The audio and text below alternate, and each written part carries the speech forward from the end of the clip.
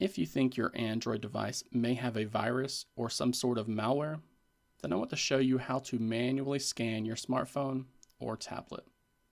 This is going to work for the vast majority of cases out there, and it's built right into the Google Play Store application. So there's no need to download a third-party antivirus application, as they don't have the proper permissions to actually protect you in the first place. The way Android is set up makes it so that antivirus software can't really investigate the files and apps that are installed on your phone. Android has an application sandbox feature that prevents one app from accessing the data of a different application. So if you think application A could be malware, and then you try to scan it with application B, that antivirus won't be able to check application A that you're worried about. This could be possible if the antivirus app was given root access. For example, I have read that Avast can load up a firewall feature if the app has root access, but I'm not aware of them using this to dive deeper into all of the apps that are installed on your phone. Because Android is set up in this way, those antivirus apps can't even scan the entire file system, let alone scan the details of your installed apps.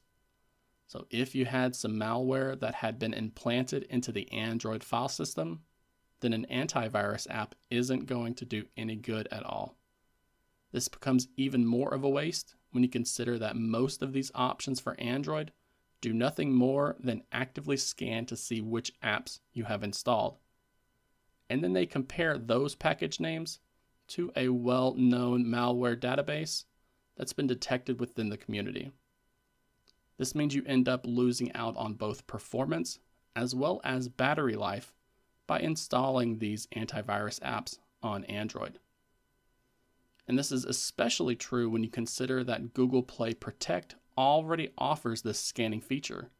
So you just end up duplicating the work that your phone is already set up to do.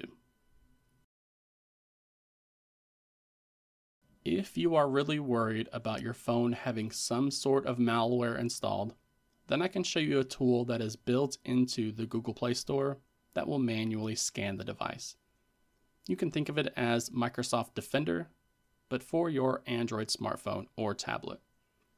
And we can do this by first launching the Google Play Store application and then tapping on the profile icon in the top right corner. From here, we're then going to select Play Protect from this drop-down menu.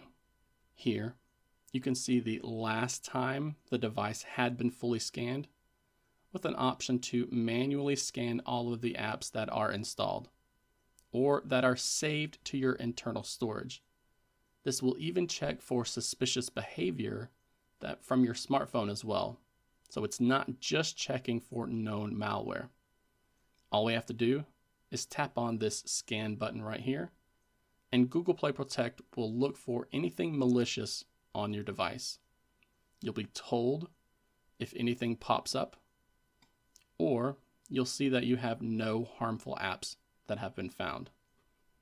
And this works well because Google Play Protect has more permissions and greater access to your file system since it's pre-installed from your OEM and not a third-party app that you or someone else has manually installed.